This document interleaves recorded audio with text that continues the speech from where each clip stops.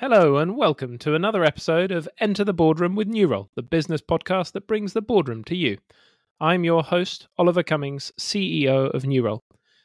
At this point, my marketing team suggested a lengthy piece on why more boards should be using Nurole to hire their next chair, non-executive director, trustee or board advisor. Rather than bore you with that, I'll cut to the chase. We're the market leader now in the board space, doing 1,000 board placements annually. And we focus exclusively on non-executive appointments, giving us deep and current board search expertise. Our members tell us they want more roles. If every person listening now could send just one board role Nurole's way in the next 3 years, opportunities will increase exponentially for everyone. As the saying goes, communities grow great when people plant trees whose shade they will never know. Today's guest, Rory Campbell, is a founder, NED, chair, and accredited executive coach and strategic advisor with specialisms in purpose, engagement, and inclusion. He is a non-executive director at Newcastle Building Society, chair of Ignite Consulting, and independent member of the Joseph Rowntree Foundation. Alongside his non-executive responsibilities, Rory is also co-founder of New Vantage Consulting, where he works as a board and leadership advisor focusing on the delivery of leadership programs on purpose, engagement, and inclusion. He was formerly on the John Lewis Management Board and Senior Manager in Communications, Diversity and Inclusion at Lloyds Banking Group. Rory, a huge welcome and thanks so much for joining us today. My pleasure. Thank you, Ollie. Thanks for the intro. Rory, I've seen firsthand one of your superpowers, which is enabling conversations and creating an incredible safe space for conversations around difficult, sensitive topics. What, in your experience, enables the best conversations in boardrooms? Yeah, best conversations in boardrooms. You've got to have a really clear purpose for the conversation. I mean, we could have a lovely conversation about organizational purpose. I love that. But for great conversations, the conversation itself needs to have a really clear purpose. And that might sound obvious, but we so often either enter into conversations without a shared clarity on what we're trying to get to, what we're trying to work through, or we assume too much. We assume that each party shares the same view on the outcomes or the purpose of the conversation. I've always found it's helpful to be really clear on what the point of a particular conversation is, what we want to get out of it, where we're going, and to check in at various points to make sure we're on track for that, because we all get distracted. So clarity of purpose, meaningful preparation. Sounds like a basic. Many of the people that will listen to this podcast will sit on boards, they'll read board papers. In fact, that's what I'm doing this afternoon. I'm reading board papers. So we think we're doing great prep, but often we don't give ourselves enough time. We don't give ourselves the space to really focus. And certainly for non-board meeting-based conversations, we seldom properly prepare, partly because it seems in certainly westernized businesses, we prize being really, really busy and doing and having an action-oriented mind, and we prize less the space to think and to meaningfully prepare what we think and what we consider and what we want to contribute to things. So having real time to prepare helps get the best quality out of each individual. And then when you align that with a clear purpose, then those two things come together beautifully well. And then lastly, I guess the last couple of things for me for creating great conversations. One is really taking advantage of a range of thinking styles. And I mean cognitive diversity here, right? I mean people with different perspectives, different ways of working through a problem, getting energy and ideas from different sources that can help you see all angles on a particular matter, but also see beyond the boundaries of that matter to where innovation and creativity may be. So having a range of thinking styles, which clearly takes good facilitation to really bring the best out of all of those. And then lastly, something I often say is a safe environment without judgment. If you want to get the best out of people in any conversation, then you have to genuinely be open to their points of view. And we all naturally, for our own sense of psychological safety, hold our views back if we don't feel it's safe to contribute them, if we feel we're going to be overly judged. The clarity of purpose, meaningful preparation, embracing a real spread and diversity of thinking styles and approaches, and making sure you have an environment where you're truly open to different perspectives without judgment, so it's a safe environment for people to contribute. I think those are probably my keys for the best conversations in a boardroom.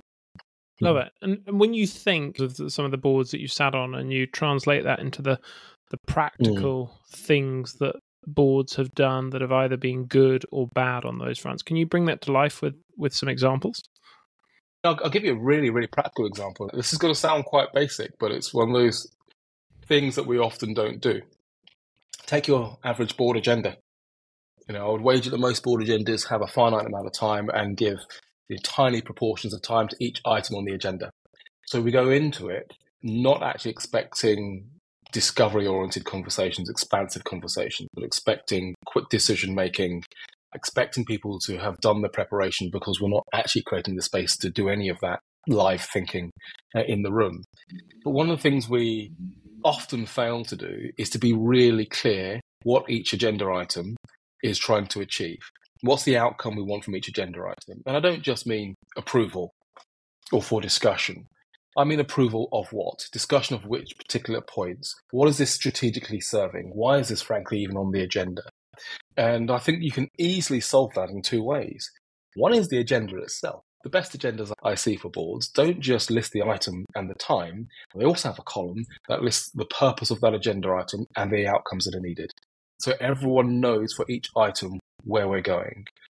And then the second is the papers themselves. We might call it an executive summary, but often an executive summary just becomes a slightly abridged version of the longer form. It should orient the conversation, give purpose and clarity to what's needed in the discussion. So those two things in a very material sense. And then in a more facilitative perspective, how we facilitate conversations really matters. And this is where I think the role of the chair is super powerful. A chair who is able to sit back and notice how conversations are flowing through the board, who's contributing more, who's contributing less, what perspective of our thinking is not being brought to the table, and to frame not just a conversation, but the structure of a particular item around that. So if I give you an example, if you know that you want to have a very forward-facing strategic discussion, but there is a tendency of the board to be very operational, very facing the past, right? Looking at what we have done and less looking at what we are going to do in the future. You have to think credibly about how you create an environment that brings the future into the room. And that might be by having a specific 5 minutes even, where you just cast your minds forward. We're going to talk about our strategy and what our current indicators tell us about our ability to achieve our strategy. But let's just take ourselves forward and remind ourselves what that future vision looks like. What will we be doing when we're in that position? How will that be working for us? And therefore, we can come back into the discussion with the future in our mind. So those are some practical ways for you, Ollie. Really, really helpful. I found myself spending a lot of time thinking about what is the purpose of a discussion in person. We made a shift as a business a couple of years ago now to a much more narrative format, modeling ourselves on some of the insights that Amazon have shared or people writing about Amazon have shared, because we found that narrative format allows for asynchronous exchange. It allows for those people who don't on the spot so well to have time to reflect. It creates more balance for the introverts versus the extroverts. It has loads of advantages and it allows us to disseminate that information and using Google Docs, make that information available to everybody without needing to rehash it.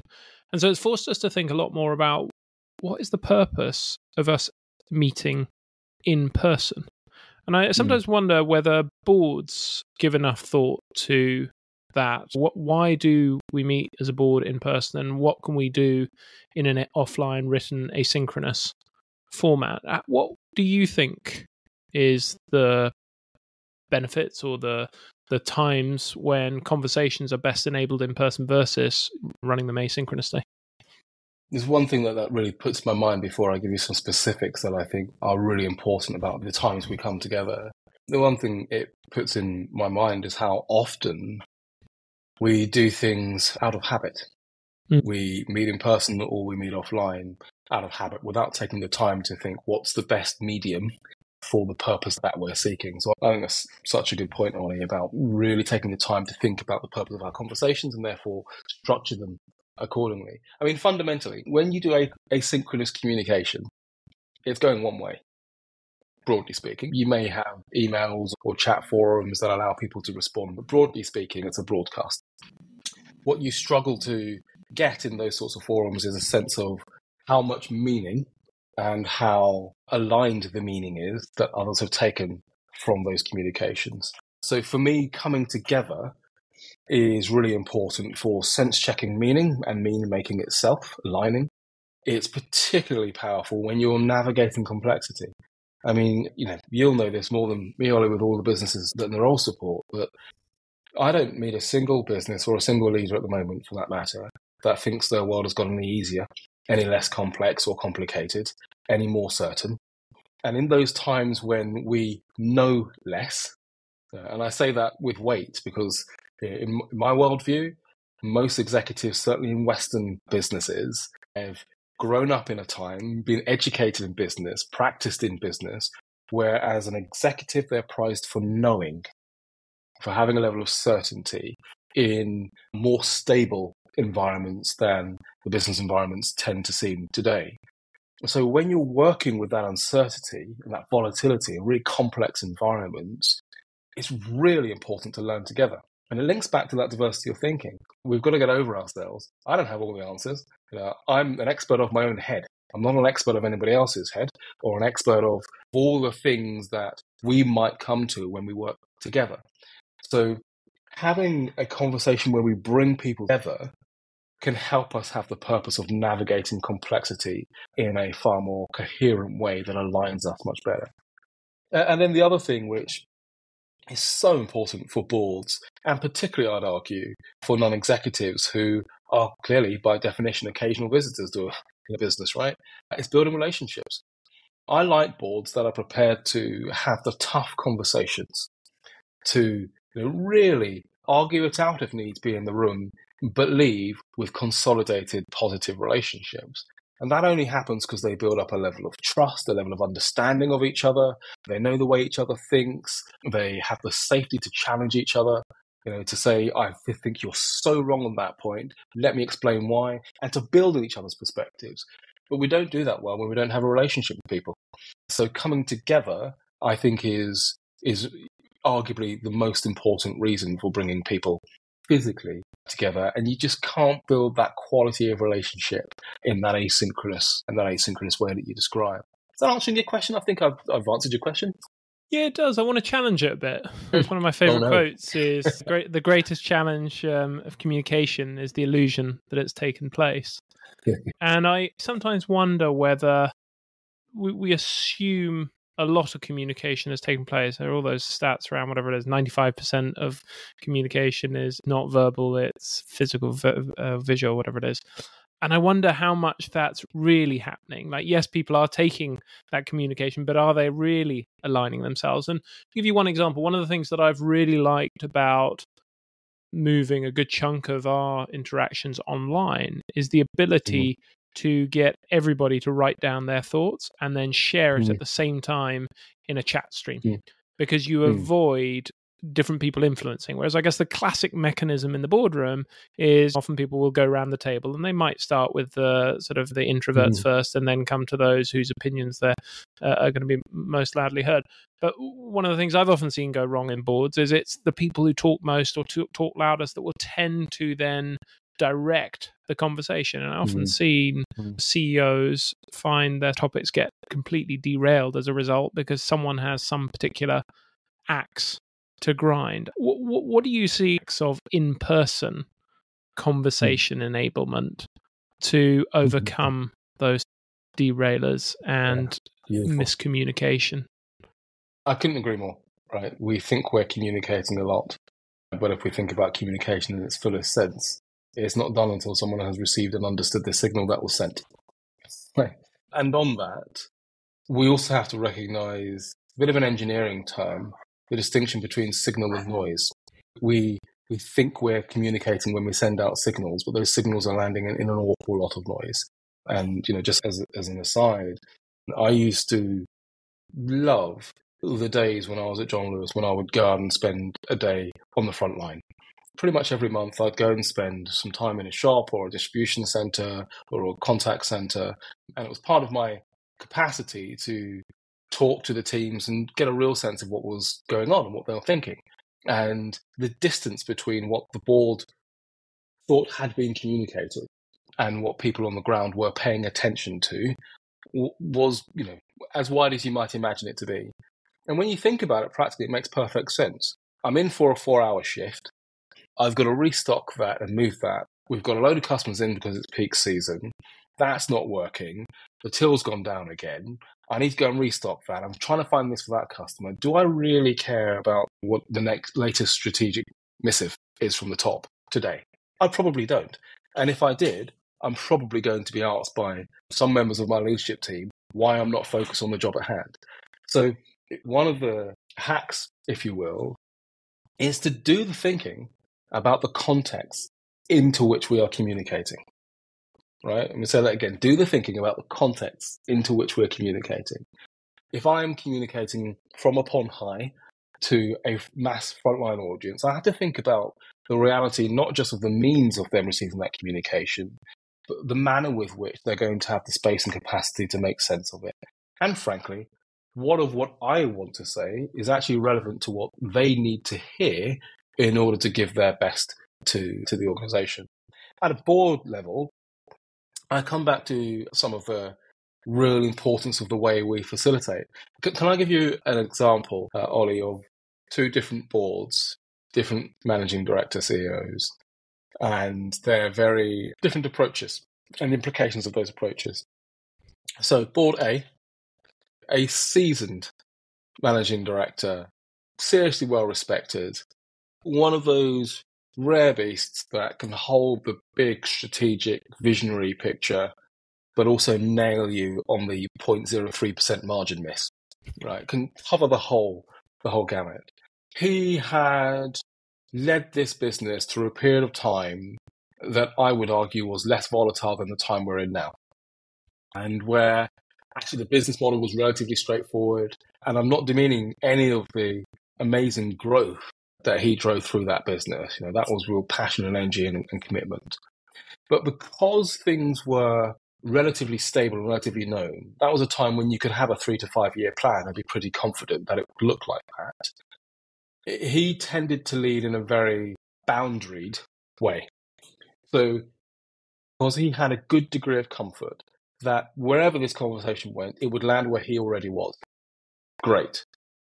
But when he didn't think it was going to land where he was, he'd take option B. And option B was either to say, I don't think this is much of a discussion. I think the answer is this, this, and this. Or he'd go to someone that he knew was already on side with his point of view, have them talk for 5 minutes, and then pretty much say, does anybody disagree with that? So it became this very almost binary board in that sense. You either agreed with the MD or you didn't, or you basically didn't get the opportunity for a full discussion on it. It didn't diminish the performance, but what it did diminish was the involvement of the board. I would argue they perhaps weren't as forward-thinking for increased volatility over time as they could have otherwise been. Contrast that with another board, same sector, same industry, a similar environment, far more volatile times, and a relatively new managing director, well experienced in that business, frankly, had grown through that business from graduate to the top. And her approach was very different. She took a very collaborative, collegiate approach. She never had the mindset that said, I have the answers and I've determined them in advance. So are we all aligned with what I think? She would pretty much start board meetings or agenda items with, let's have a discussion about what we think about this. Where do we want to land to? So a much more democratic, almost consensus-driven route. They both have pros and cons, right? The latter is a bit slower. And at times when you needed a really strong hand on the tiller and a really clear sense of direction, a little less consultative. Wanting a consensus isn't always going to get you there. On the flip side, the much more directive approach really drove pace, drove outcomes. But I know firsthand that board was not as engaged as he thought. So thinking how we chair a board, how we generally hold our own views as our own views, to be evolved and adapted by the collective input, always, in my mind, makes the outcome better over the long term. So, is that helpful? Yeah, really helpful. I want to move on to talk about diversity. And one of my areas for development at the moment is to become more challenging in these podcast discussions. So I'm going to try to be challenging. It doesn't come particularly naturally. First question up is, what are the toughest challenges with diversity in your mind? Tough challenges with diversity. Yeah, good job. That's a tough question. What are the tough challenges with diversity at the moment? So I'm going to give some fairly obvious answers, and then I'm going to give some answers that I think are less obvious and arguably maybe a little bit controversial. I think the obvious answers are how honest we're being as businesses. And I don't mean about our levels of diversity, I mean about our reasons for being interested, right? It matters to me at a professional level, and it matters to me at a personal level. I'm the father of mixed race children, their lives and their experience matters to me. So I have my reasons, but I work with a wide spectrum of organizations who are unclear of their reasons. And that creates a problem, even for those that have a good baseline of diversity and equity and inclusion activity. Their policies are robust, their recruitment is appropriate, they're doing everything you'd expect.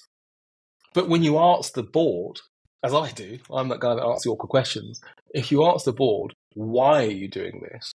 And you filter out because we have to, they don't have a compelling reason. Sometimes they don't have a compelling reason. And the reason that's a problem, Ollie, is because I see more organizations that are transactional in their approach to diversity and are driving a plan that has a number of years to it and don't really know where it's taking them. Then I see organizations that are driven by a sense of ambition or strategy or purpose. What do we stand for as a business, and how does this help us achieve that in a way that meets the needs of all of our stakeholders? Right. So I think that's really challenging for most boards to get into. I think it's really challenging for my second reason, which is for most this is an unfamiliar, uncommon, and uncomfortable topic. Right? We don't typically, or we haven't historically, typically engaged with this topic around the board table, either because it gets delegated. Right? Oh, that's the chief people officer. Well, they've got a senior lead for diversity. I don't have to think about it. How's our gender pay gap? Good? Right, I'll crack on. Right. So it doesn't really get the engagement at that level. And then on a very personal level, this is a topic that individuals find uncomfortable, either because of the former reason I've given. Executives are often paid to know, and this is a territory in which they don't necessarily know, and or because we have to confront some personal points of view, and I don't judge those points of view, but we have to engage with our points of view, and that can feel exposing and uncomfortable. So creating first the individual comfort to engage in the topic, and then second the collective comfort to engage in the topic is really, really important. If I'm a bit more controversial on this, whilst I say businesses need to be clear on their reason for doing this, I think there's an overwhelming number of businesses that are doing this to be seen. Right? We used to call greenwashing, didn't we? When we think about the climate agenda, one might call this woke washing. Right? There's a degree of we have to present ourselves a particular way, and therefore that's what I'm going to do. I'll give you a really naff parallel. Right? I go and present speeches. I'll go and present at workshops and things, and I'll typically wear a blazer and a shirt. When I'm not doing that, I don't typically wear a blazer and a shirt. Why do I wear a blazer and a shirt? Because I feel that's a more appropriate way of presenting myself in that forum, right? And we do the same as businesses. We put on a particular shirt and tie as a business to present ourselves to the outside world. And as we all know, sometimes what's really happening in the business is a far cry from what it appears to be on the outside. So we're projecting what we think the market, the stakeholders, the investors, the potential employees, the public, the regulators want to see without really being genuine or committed to it. And I think it's challenging for lots of boards to be more honest than that. And actually, I think they'll get caught out. And I don't mean that in a bad way. I mean, it's not difficult to spot them. Right? It's really not. So they, I think, over time have a decision to make. You either close the gap by making your reality and your beliefs closer to what you're projecting, or you adapt what you're projecting to be closer to your reality. Right? And I think there's quite a few that have to face into that reality. That was a long-winded answer, Ollie. Did it make sense? It did, and incredibly rich. So I want to talk about a bit more about DI best practices on boards. But before I do that, I want to throw you a challenging question, and I think you were kind enough to give me this as a challenging question while we were speaking earlier. I'm going to regret it. I know I am. What makes you an expert in diversity, Rory? Yeah, thanks for that. What makes me an expert in diversity? Well, first, I take issue with the word expert. Here's a controversial thing to say.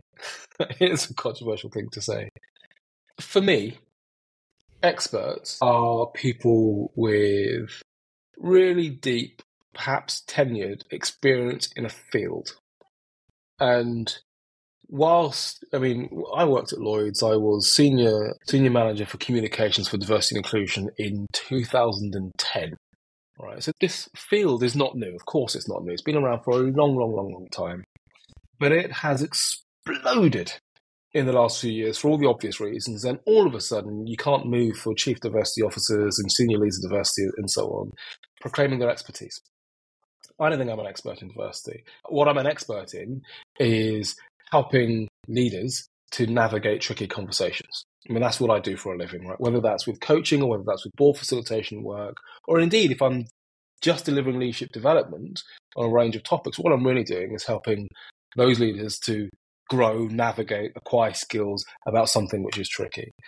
For me, I have really leaned into my personal interest and my professional interest in this space. So I wouldn't say expert, but I would say experienced. And I would say with considered thoughts and insights that are perhaps more developed than most others because of the time I've spent investing in it and thinking about it and reading about it, studying it, researching it, and so on, putting it into practice, seeing what does and what doesn't work. So I take issue with the word expert. But what gives me the viewpoints and the positions I have, some of it is deeply personal experience. You try being my parents in the 60s, being immigrants from Jamaica in the UK, having bricks thrown through your window. You grow up learning a thing or two about how you're viewed as other. My career at various points, I've seen the real positive outcomes from inclusion, from Lloyds Banking Group making some significant changes to its business banking proposition in the early 2000s, entirely in response to discovering that whilst it was both the largest business bank for SMEs, it had a declining share amongst Asian businesses. And the simple reason at that point in time was it lacked an understanding about Asian businesses. And when Asian-led businesses came in to see the business banking manager, there was a cultural mismatch and the two couldn't understand each other. Right? And a whole bunch of inappropriate assumptions and microaggressions and all that sort of stuff. But what I saw Lloyds do was respond so positively. And I was a part of seeing that firsthand and ultimately a part of creating things inside the organisation to help it get ever more inclusive in its commercial outlook as well as its internal outlook. And then over the years, I have, as a leader, engaged with this. And I say as a leader first, rather than as a diversity person or a black guy, right?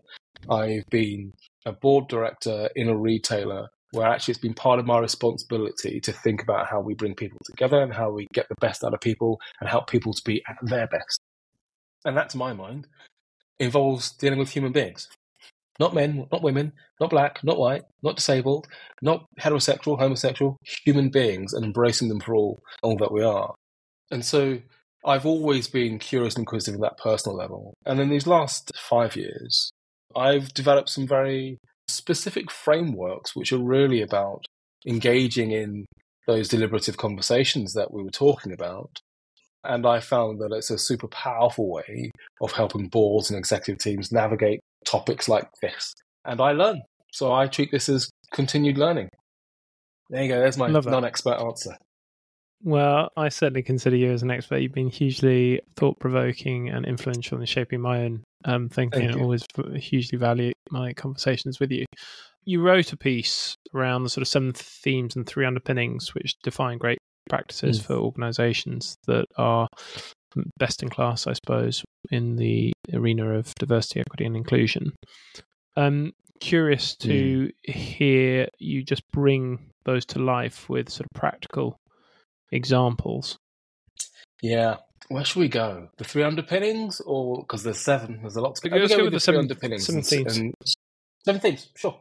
So one of the genuine pleasures I have, Ollie, is being in and out of different businesses, different sectors, different levels, talking to the top table, but also getting into the meat of the business and all the veg of the business, if you're vegan, seeing what's really happening.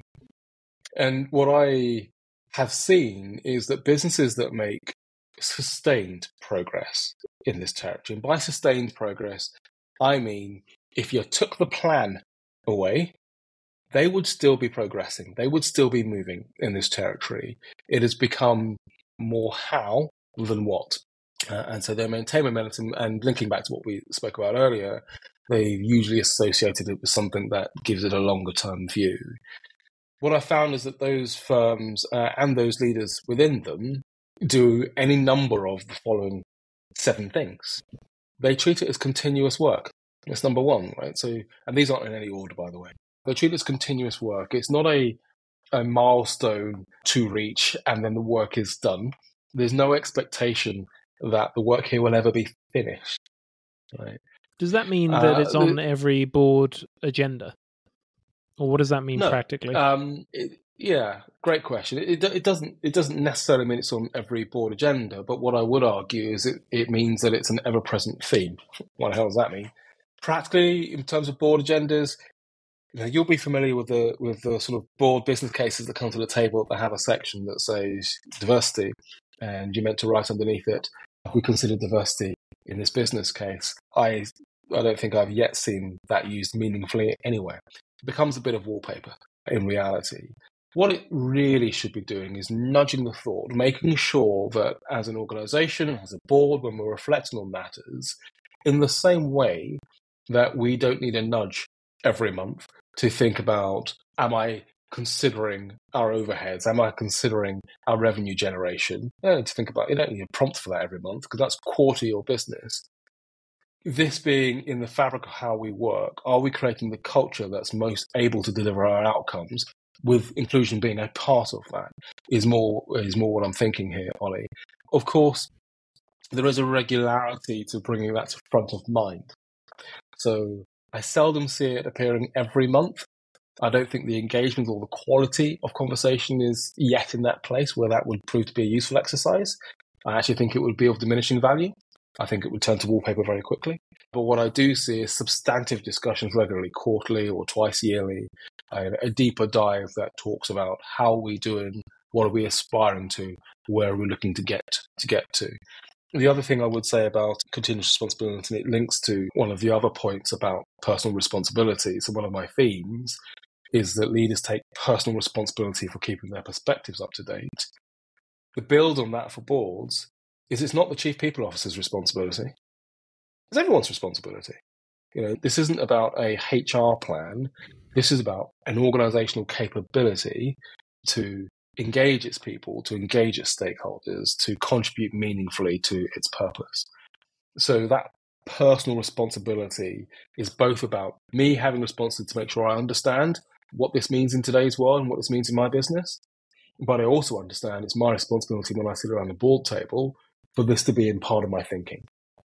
So when you think personal responsibility, yeah, and just thinking about when you think about sort of requiring positive cultural conditions and evolving the outlook of their leaders, as a board member, what's it my responsibility to do? Is it sort of, I don't know, taking your CEO to places they wouldn't otherwise have been, or what do you? Yeah. So what does it mean, and then practically, what am I doing, and what do I advise others to do?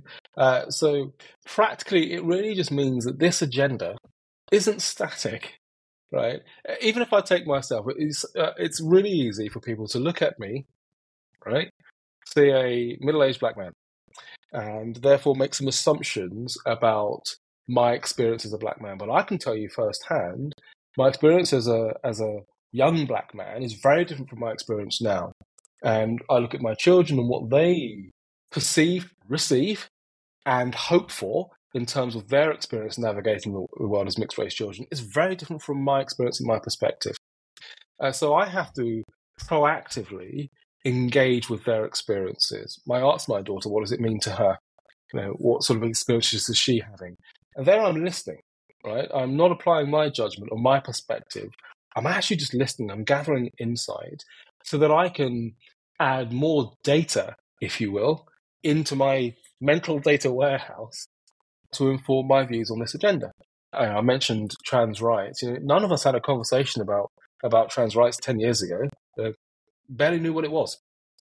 Whereas now we do, and it's important for our organizations, it's important for our societies, and people have some very different views on it. So evolving our understanding and then asking ourselves organizationally the important questions of what does this mean for my business in terms of our responsibilities and our ambitions. One of the things, Ollie, this is such a simple thing that I recommend to just about every board that I work with. And the ones that do it without fail tell me how much value it's given them is reverse mentoring, right? And simply put, find someone who is not like you and go and be mentored by them. You don't mentor them, they mentor you. We did this at John Lewis's board. It was wonderful. I was mentored by a lady called Kaylee. She was in her early 20s. She was up in contact centre up in Glasgow. Very different background, very different walk of life, clearly very, very different hierarchically, socioeconomically, etc. And you merely have these moments interspersed through your calendar where you see the world from somebody else's shoes. It is unbelievably eye-opening. It closes gaps and grows understanding. And then here's the Brucey bonus, for those of us that are old enough to remember Bruce. Here's the Brucey bonus on this. You get business insight that you would not have got in any other way. And it links in some respects to our earlier conversation about communication, right? You hear what really matters, how they really see the world. Managing director at the time, Paula Nichols, she was partnered with a first-line manager, first management in one of the John Lewis department stores.